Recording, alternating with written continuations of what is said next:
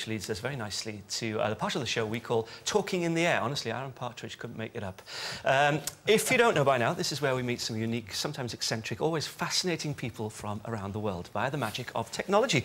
Today, let's say hello to Dr. Len Fisher in Bristol. Good morning to you, Dr. Len. Oh, really good to meet you.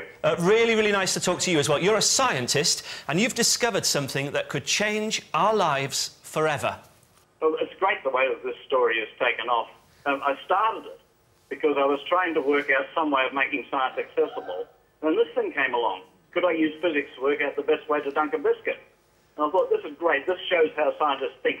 I have to tell you, it also shows just how scientists can be rather dopey at times. Okay. And of course, if you dunk your biscuit in for too long, then what's going to happen in the end is your poor old biscuit's just going to flop over, fall in, and away it goes. Very, very sad. Don't you just hate it when that happens? That's terrible, yeah. We wouldn't do that, though. So what you want to do is you want to work out the maximum dunk, the maximum time you can actually leave your biscuit in there. So that it soaks up the tea, generates the flavour.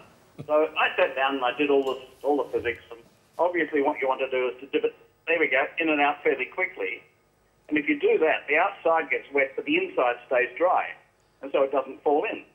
So I sat down and I started to work out equations, and I started to do the measurements, and I worked out a whole series of biscuits, just how long you could dunk this. This is the dopey bit, incidentally.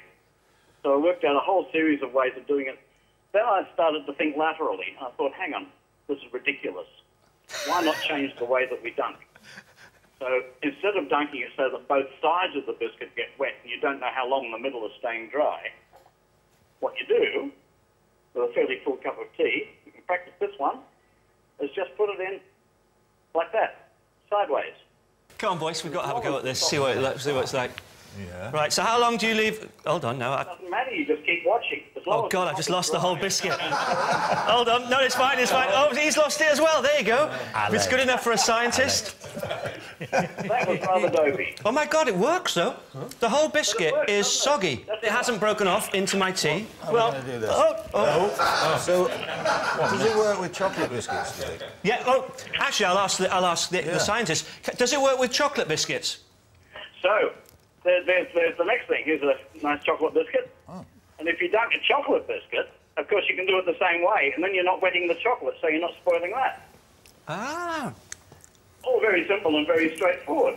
We've got one of Britain's greatest actors proving the point now. I'm going to try it my way, I think. Ah, you see, that's, yeah. You see, I'm getting a bit of splash. Oh, you're not getting splash, are you? You've moved too fast. Right. You've moved too fast. Moved too fast, yeah. Len, thank you so much for joining us. I've made a real pig's ear of this, but I'll probably eat it during the break anyway. Keep practicing, keep practicing. Exactly. And you see, gentlemen, if you hadn't turned up today, you'd not know about the maximum dunk. No. I can tell you're enlightened. Especially you. No, Talk about not convinced. If you've got a secret skill, an eclectic collection or a jaw-dropping job and you'd like to take part in We're Talking in the Air, then please do get in touch. It's weekend at ITV.